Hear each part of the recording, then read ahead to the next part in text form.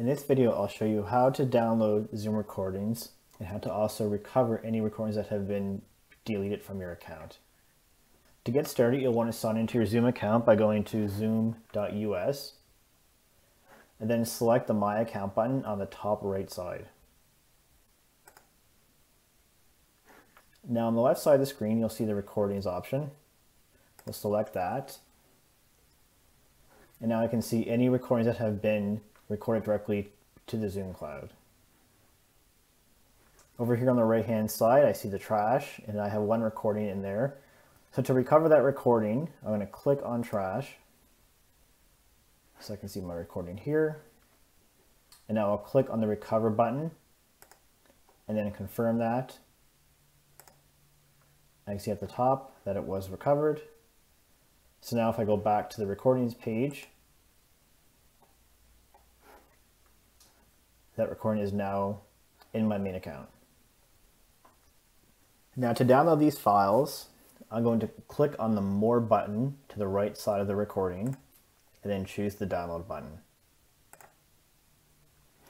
The system will prompt me to download two files here.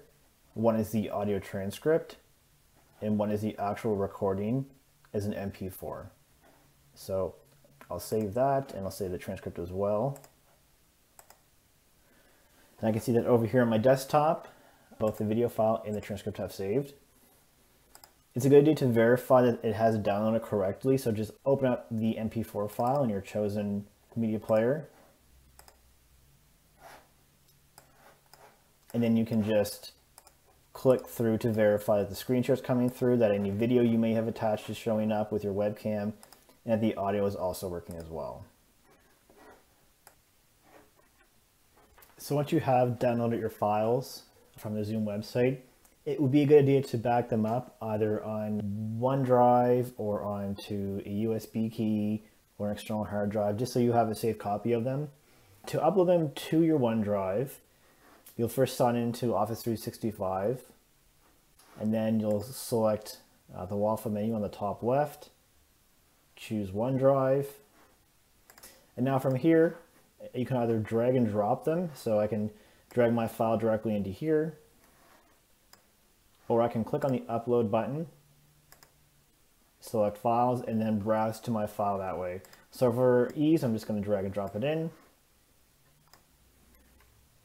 I can see up here on the right, it's uploading that file. So it will take some time depending on how large the file is to upload. And then it will be available in your OneDrive to either download again or you can share it as necessary. You can also directly upload your lectures into Brightspace. Since they are an MP4 file and they're usually small enough, it's easy to transfer them in.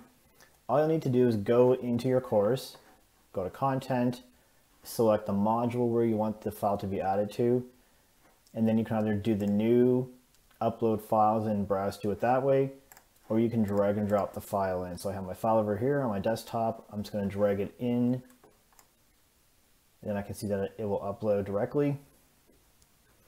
So of course, this will also take some time depending on the size of the file, but usually it only takes a moment or two.